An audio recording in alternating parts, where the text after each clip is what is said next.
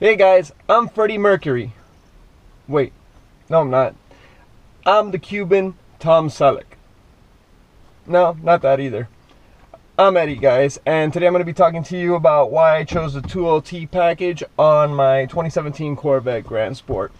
So for anybody who's a car enthusiast, a Corvette enthusiast, and you're going through the motions of trying to pick out which Corvette interior you want, which trim you want, you know you have three options. The 1LT, the 2LT, and the 3LT. This particular model is the 3LT. So I'm going to be basically going through all the different features and places where you can save money with each particular trim, and I'll basically explain why I chose the 2LT. First of all, it's the happy medium between all of them. So thanks for watching, and let's go through this. The other thing I wanted to mention was that the three packages that I just mentioned, the 1LT, 2LT, and 3LT, all apply across the board between the normal Corvette Stingray, the Z51, the Grand Sport, as well as the Z06. So this information is applicable for all models, okay? So to start off with, the 1LT is the most base of the three, and the next step up, which is the 2LT, costs $4,455 more. So it's a good chunk of change that you have to pay in order to get the next step up, but you do get a substantial amount of features for that money. There are some good things behind the 1LT that, you know, it's good for everybody, which is it comes with leather seating, it comes with some significant amount of leather wrapped interior, and it also comes with a rear view camera. I know that a rear view camera is not for purists, but I don't know about you, but you can't really see much out the back. And the B pillars here as well as the C pillars are huge, and you can't really see. And basically, to look out your rear view mirror, at least in the Grand Sport, you have the huge fender flares, which, you know, are great because it provides that wide body look, but at the same time, it really impedes your view. So that's something to take into consideration.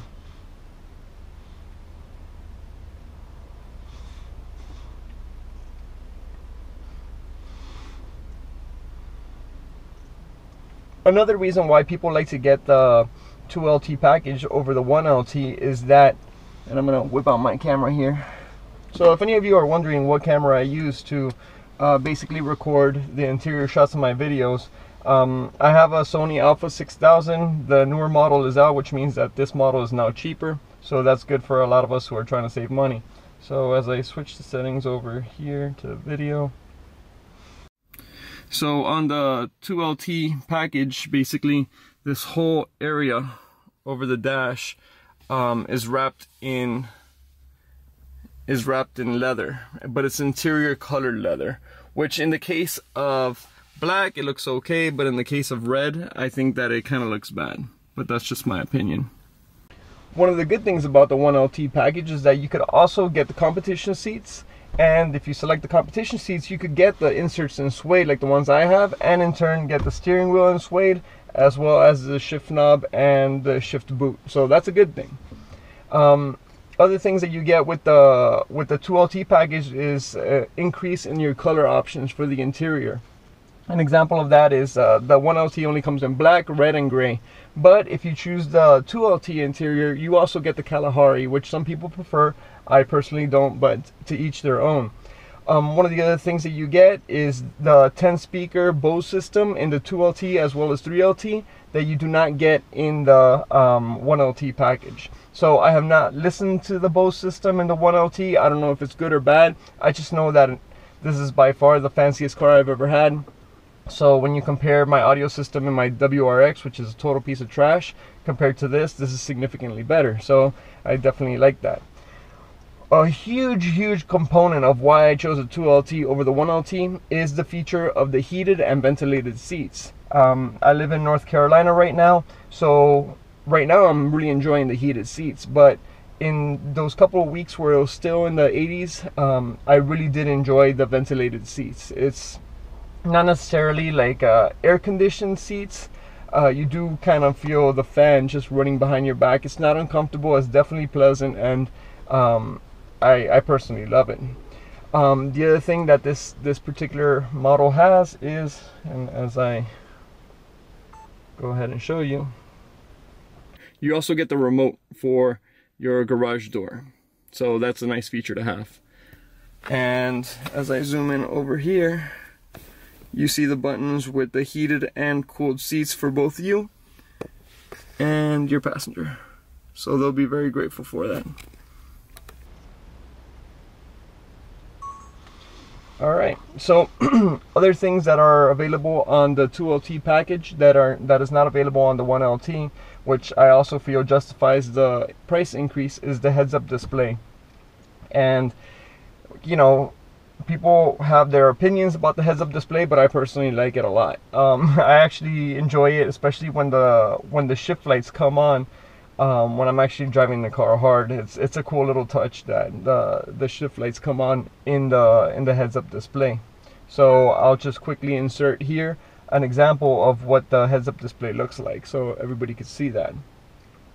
So one of the things that is not such a big deal for me is the Sirius XM radio. I don't even know if I'm saying Sirius correctly, but when you pick the 1LT, it gives you a 3-month subscription. For those of us who choose the 2LT or the 3LT package, it's a 1-year subscription, which, you know, if you're trying to save some money or you actually use the Sirius XM, then I definitely recommend that. To be honest with you, I do not use that, so for me it's not a big deal.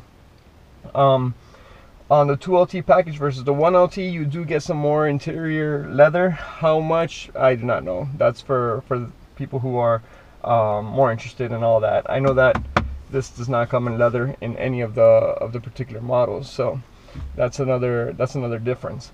The 2LT package as well as the 3LT package both come with the front cameras, which I showed you guys on the interior tour video, and that's a nice thing to have, especially when you're when you have a place where you need to kind of parallel park and you're not sure how close you are to the person in front of you, because it's, you know, you might be the best driver in the world and the best person parking in the world, but I'm not. So I do rely on the rear view camera, and I do rely on the front camera. Am I a bad person because of that? Yes, I'm a terrible fucking person.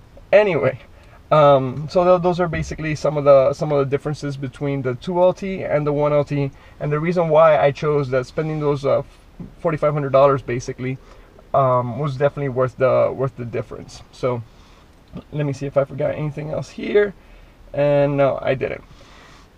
The other thing that that's important when I chose the 2LT package is that the 3LT package was $5,290 more.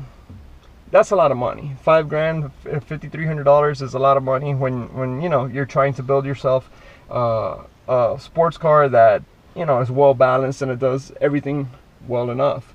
But one thing that package does include is the navigation with the performance data recorder. I paid extra for that package, so I paid $1,790 for the performance data recorder and the navigation. To be honest, I don't use the navigation, especially now with the Apple CarPlay being available. Google Maps works just fine. Excuse me as I see who texted me here. Alright, so the other thing that's included in the 3LT package, and this might be something that's important for people who like the finer things in life, such as Nappa leather. Well, the seats are covered in Nappa leather, and my seats are suede, so I guess the leather that I feel is sufficiently good enough. I don't know, to me it's perfectly fine the way it is. One other thing that occurs in the 3LT package is that you have the suede interior trim, and so I'm going to show you all what that looks like as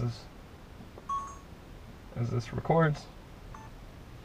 So you get suede on the A-pillars, you get suede up here on the headliner, and I don't have much of a headliner, so I don't really care about that. And then remember, it's good to hang up your GoPro on your glass roof like I have right here. So then you get the suede on the A pillars, you get suede back here on the B pillar or on the C pillar, and back here around the head. So if that's important to you, well, then a 3LT package might be the deal winner for you, but not for me. So what else is included in leather? Well, you get all these door materials here are in better quality leather, and you know, one of the things I like a lot about the 3LT package that I wish I could have selected for the 2LT package was to get all the stitching done in red or in yellow. I personally would have selected red, but it would have been very nice to have all of the stitching that instead is in white.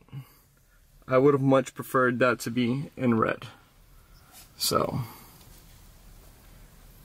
all this stitching there, for it to be in red would have been amazing for me. But, and the thing is that it's not even a very expensive option. It's oh yeah, and that includes the door here. So all of this would have been in red, and for 400 bucks, which is what they would have charged for it, I don't think that's a great deal of money. So all things considered, you may differ in your opinion though. So yeah, that's basically it. So those are the differences between the 1LT package to the 2LT package, and then the difference from the 2LT package to the 3LT package. Remember, from the 1LT to the 2LT, you have a price jump of approximately $4,500. The price jump from the 2LT to the 3LT is approximately $5,300.